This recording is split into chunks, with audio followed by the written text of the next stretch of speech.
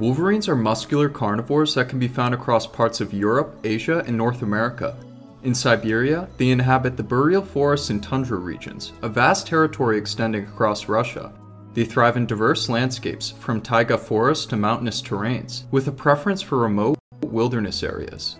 It's challenging to estimate their exact population in Siberia, but they are considered rare and difficult to spot due to their solitary and elusive nature. Wolverines are not typically dangerous to humans, but they can be if cornered or provoked. They have powerful jaws, sharp teeth, and strong claws, which they use for hunting and scavenging.